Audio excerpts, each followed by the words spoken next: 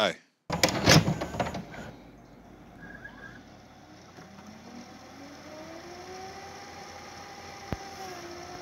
In part 2, we're talking about... I changed my mind. This series is called Deep Dives for those who are new here. The point isn't to skim over the basic details, it's to go deep. So this sub-series is gonna last a little longer than expected. I hope that's okay.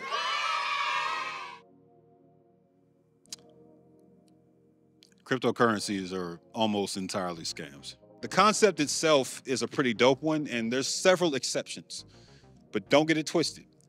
They are exceptions. There's individual coins that have lost people tens of millions of dollars globally, and there's thousands of coins out there. It's essentially as if the stock market was reinvented in the last 10 years, and there's virtually zero regulation against stock manipulation, pump and dump schemes, or insider trading. For all the diamond hands out there, hodling until your Shiba Inu coin goes to the moon after a 300% spike, unfortunately, none of that was made up. I got one question for you.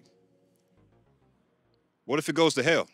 Cryptocurrency has grown in popularity and scammers are becoming more sophisticated. $7.7 billion was stolen in cryptocurrency fraud. But the story was a fake and he ended up being scammed out of $17,000. Many creators on YouTube have explained how cryptocurrencies work in far more depth than I have time for. So I'll link some resources to those explanations and dive into the things y'all need to know to understand the rest of the video. These coins and the system that makes them possible represent what some people see as the next step in our financial system. We had livestock to trade for tools at one point, right? Then to make bartering work more efficiently, we swapped in precious metals since they hold near universal value. Metals became paper money and coins like dollars, nickels, and quarters, AKA fiat currency. Yes, for my Gen Z audience, dollars used to be coins too. Then fiat currency went digital. Paper money is basically just a receipt for the real money held by your bank. Once it went digital, paper money still had value, but it was no longer the only way to buy that dog shampoo or air fryer. When I get paid by my day job every couple weeks, sometimes I think all they did was change the numbers and my life got a little bit better. In reality, there's an entry in my bank's ledger saying my company sent them some money to put in my account. On the company's side, there's a matching entry saying they sent that money to my bank. That happens billions of times a week worldwide, if not more. What crypto brings to the table is decentralization. Instead of individual banks keeping their own ledgers, we got matching ledgers reproduced across a network of millions of individual computers. I know y'all have heard a lot about blockchain. Well, that's just a term for how transactions are organized within that network. If you make a change to one ledger and it isn't reflected in the rest of them, that transaction ain't gonna fly. The transactions aren't anonymous because you have a unique code assigned to you on the network, but they are pseudonymized, so nobody can guess the name unless they have external clues. Basically, it's the same as most Reddit comments, YouTube too, where a lot of people don't use their real name. Things you don't need to worry about.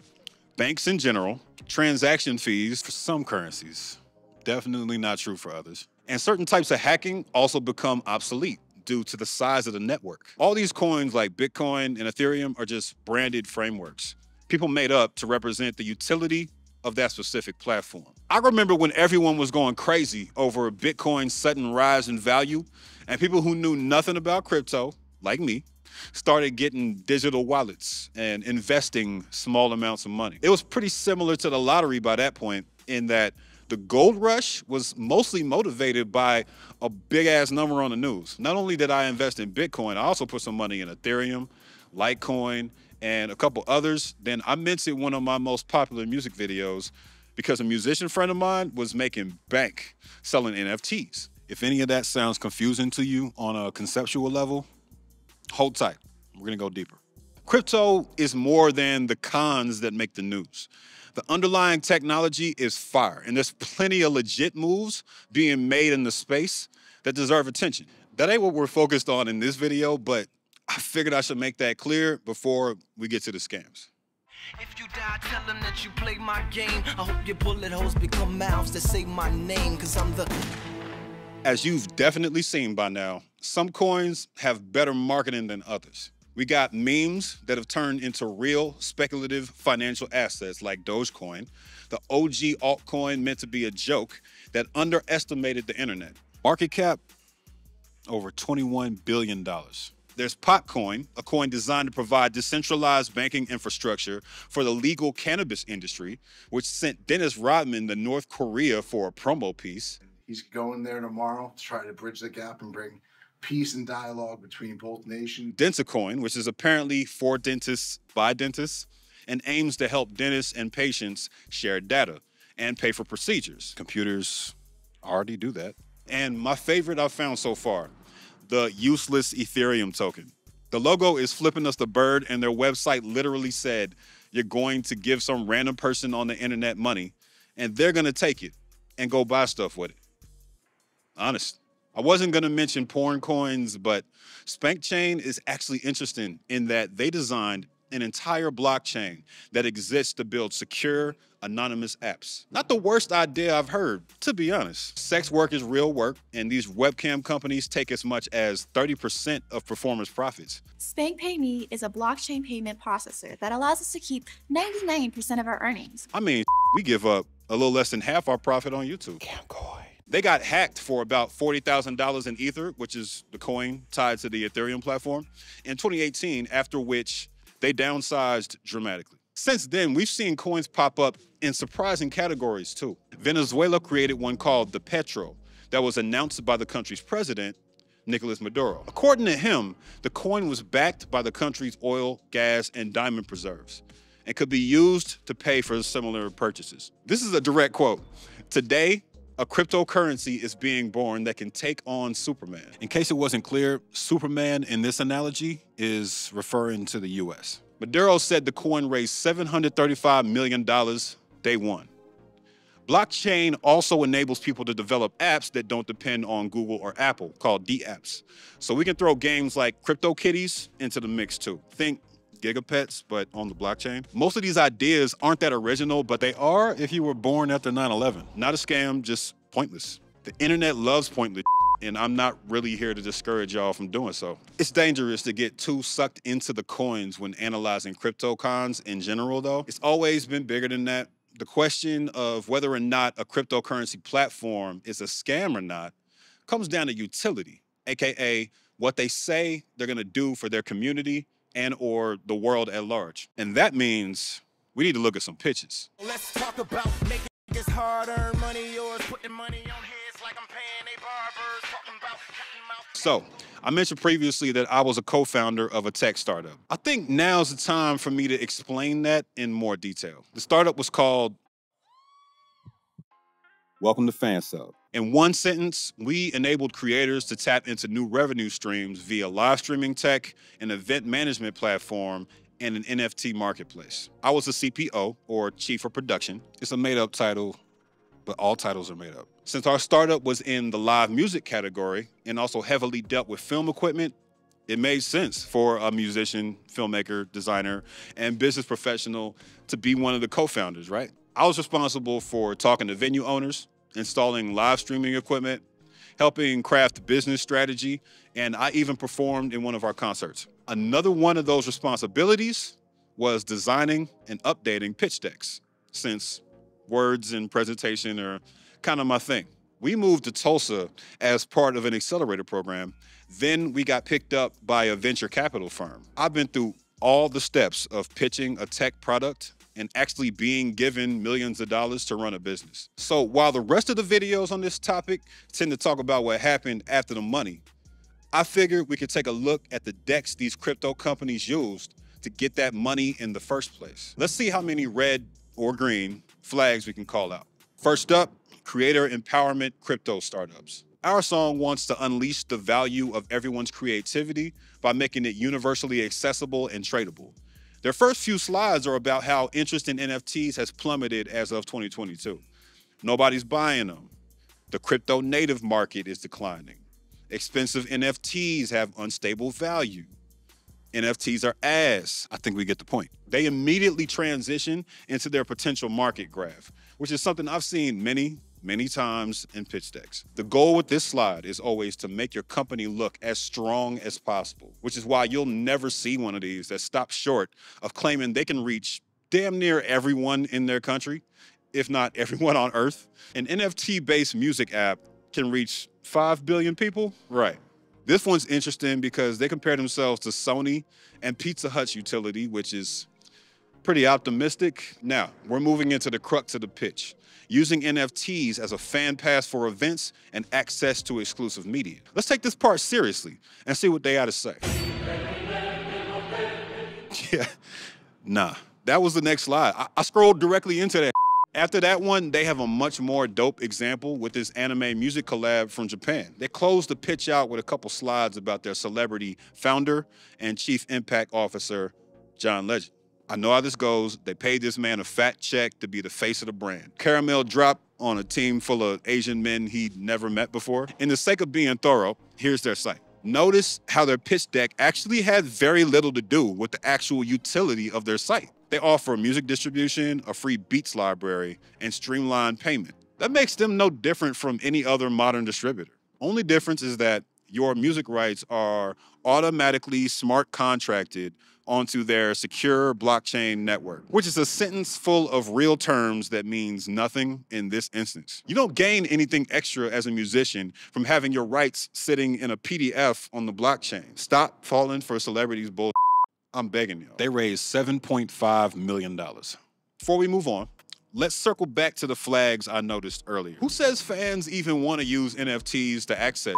You're assuming we need to monetize every single interaction with our fans, which is already bad enough. But you're also assuming fans are gonna jump from something convenient that we know and already like, YouTube, for instance, and move to some new app that looks and feels weird just to support one of the many creators that we follow. Most people don't even want to jump from YouTube to Instagram. Second red flag, they haven't made the demand for this product clear enough. They're leaning way too hard on the existing fan base of these influencers, in my opinion. Fans aren't gonna support anything you do just because. That's not how anything works. There's definitely a void in the space to fill, though. One note about investors real quick, then I'll dive into a deck for a company in a completely different category.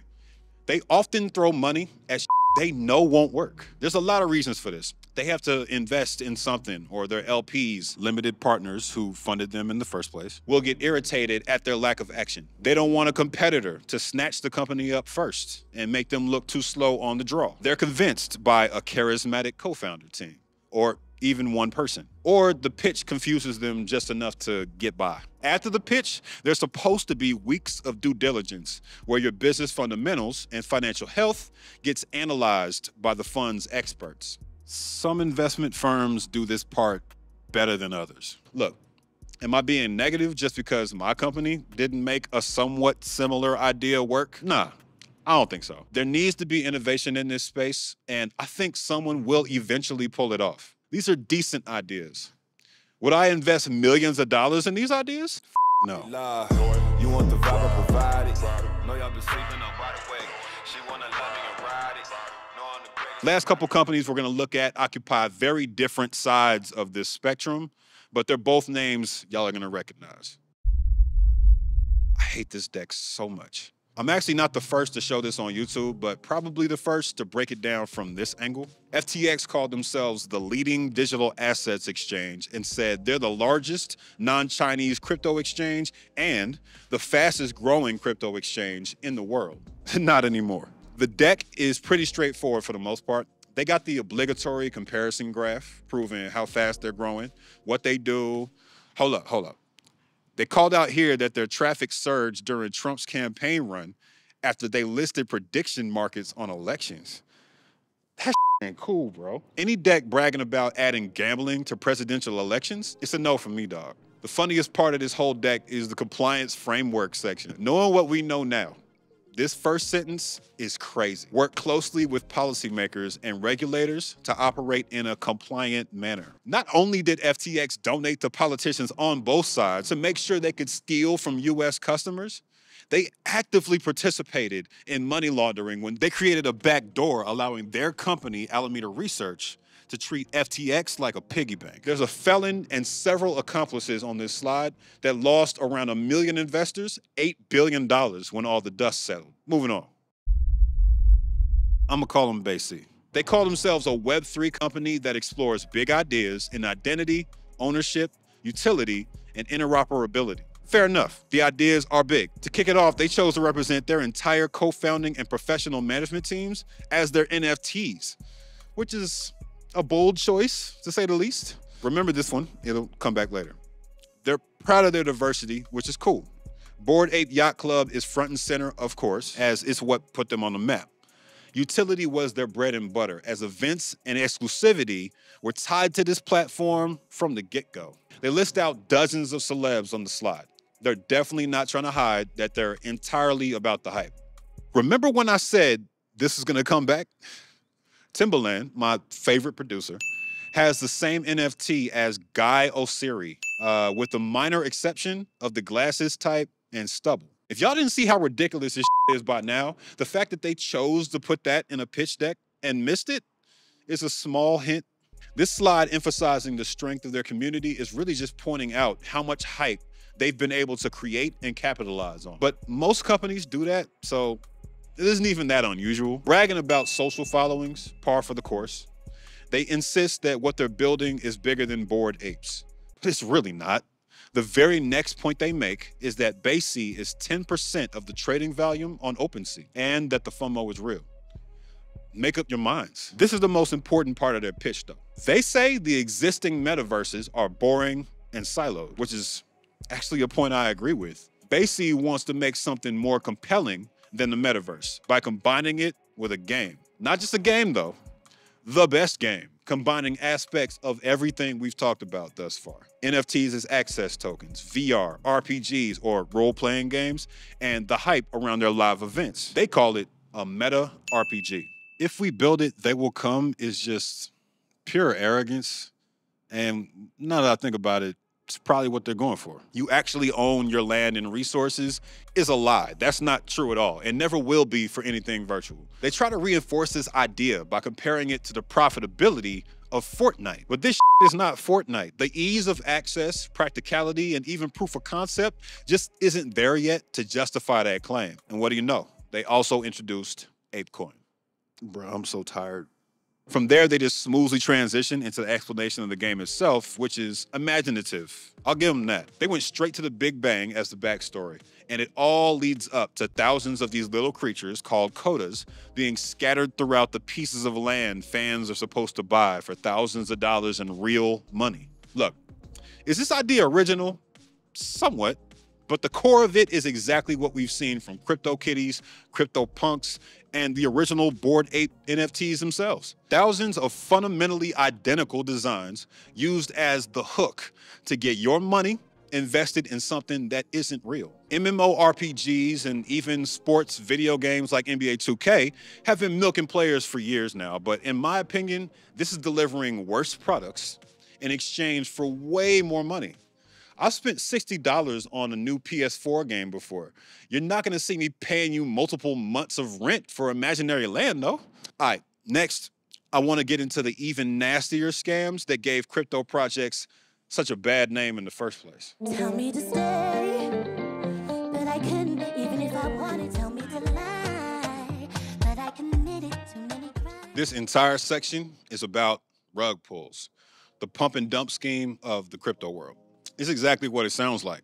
You think you're investing in something stable and dependable, like standing on the rug in your living room. The prospect of getting knocked on your ass is always there, but you don't seriously consider it because of, gravity. Then the rug gets pulled out from under you, similar to what happens when crypto promoters hype up a coin and sell it really quickly, then ghost on your ass. YouTube investigator CoffeeZilla paid this influencer named Dylan Dennis $1,000 to post a fake ad for an NFT project that spelled out scam in the caption. Dylan thought it was real, and it proved the point that most influencers will promote any scam that's sent their way, if the price is right. I've accepted that I'm a micro influencer now, and I'm always checking myself to make sure I'm not being a bad role model in that regard. Some things are more important than money, but not for these people. We're gonna speed run these, but just know there's 100 more just like them. OneCoin. Founder Ruja Ignatova smiled in everyone's faces, pumped up her Ponzi scheme, promising it would be the Bitcoin killer. In 2 years, nobody will speak about Bitcoin anymore. Raised $4 billion and disappeared in October 2017. She's the only woman on FBI's 10 most wanted list. Some say she's dead, but I doubt it. Her brother pled guilty to fraud and money laundering in 2019. Anubis DAO, another dog coin project. This joint raised $60 million in ETH for their Ankh tokens. Anubis, Ankh, there's always some kind of clever branding attached because humans are very visual creatures and we need a story to buy into. It took them 24 hours after funding was complete to send all that money to a different address and disappear. Developers were anonymous. They ran a Discord server and a Twitter account. That's it. They didn't even have a website. The coin dropped to zero, and the creators are probably on an island somewhere sipping pina coladas. Magnate Finance. This one stands out because it illustrates that this is a serial crime. Last August, Magnate Finance was rug pulled after developers manipulated the price directly. They're suspected to have pulled $6.4 million after doing a similar scam with Soulfire in 2022 and Kokomo Finance earlier last year. They wiped all their socials and deleted their website immediately after. Squid Game token. Basically, an influencer hyped this coin up with a lot of press after the Netflix series popped off.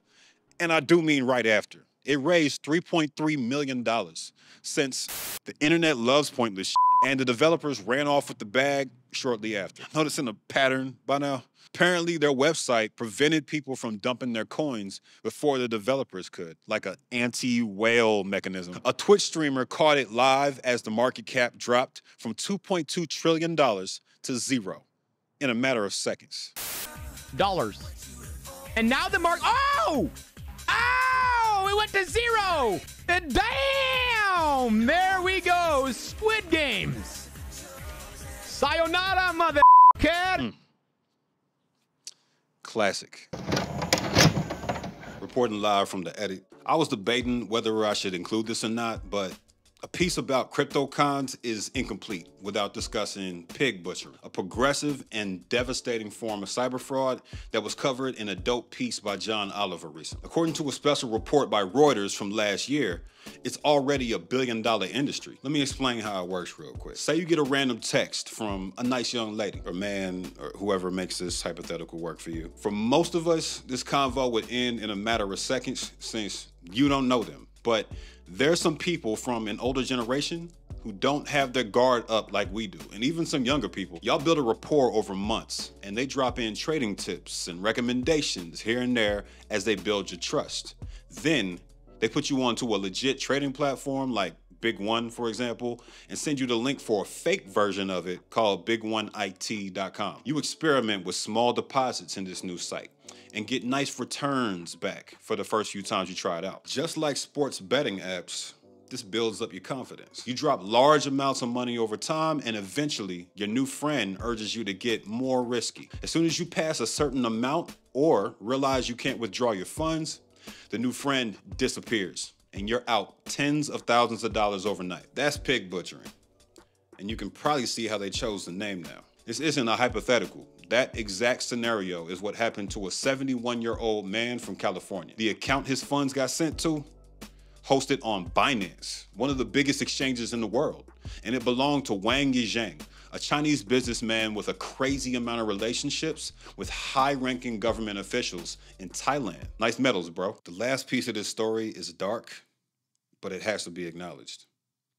The person who was texting that victim was probably a victim themselves. Pig butchering scams originated in China, and they're usually carried out by victims of trafficking. The full report is in the description. I'm sharing this to make sure y'all don't walk away from this piece thinking you're immune to getting caught up just because you don't invest in cryptocurrencies. A new friend or romantic partner might just have you considering it one day.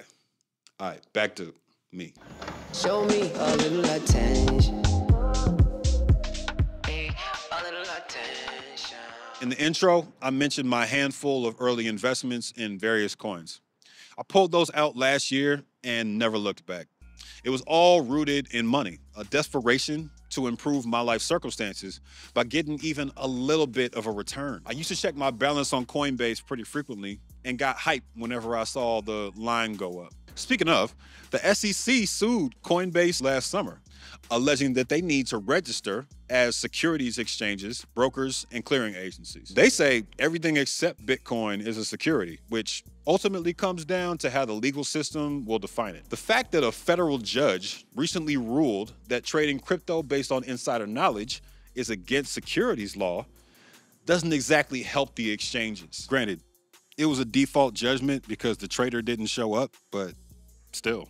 Now that I'm on the other side of all this, I see it for what it is and realize I gotta stop doing things just because they have the potential to be profitable.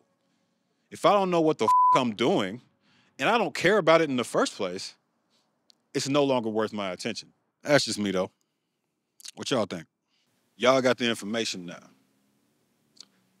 Can't say I didn't tell you.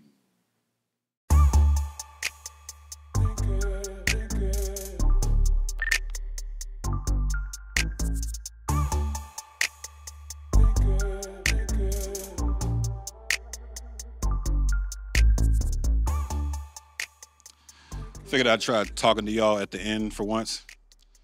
I really appreciate y'all watching. Making these is a beautiful challenge every time. And I can't keep going without y'all's support. So everybody commenting, everybody watching without commenting, everybody watching at home on your TV, watching on your phone, you matter. What you think about my videos matters. And that's why I try to answer every comment. So keep them coming, man. Talk to me, let me know what y'all think about my work. And I promise to keep giving y'all the best work I possibly can.